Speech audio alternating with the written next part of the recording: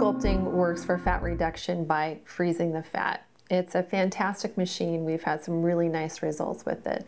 So the premise behind it is that fat actually is more sensitive to freezing than skin and other tissue. So you can see this is one of the suction cups that we would apply basically to your tummy, lower back, inner or outer thigh. And basically, your fatty tissue is kind of sucked up into this area. It's non-invasive, so there's no other deeper issues. But this fatty tissue is sucked up into this area, and you sit there over a course of about an hour, and your fat actually freezes. It has two cold plates here, and the two cold plates are really important because it brings the temperature down pretty rapidly.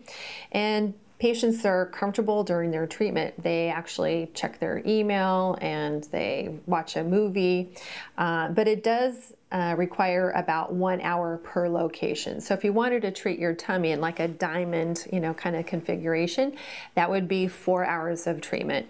But people leave here and they go home and they work out, so there's really, not the downtime like a traditional liposuction. But if liposuction is 100% improvement, although it never is, Coolsculpting is probably about a 30% improvement, but it doesn't happen overnight. The cells undergo a programmed cell death. We call that apoptosis, and then your body slowly resorbs them with time. So the final results actually probably take a couple months.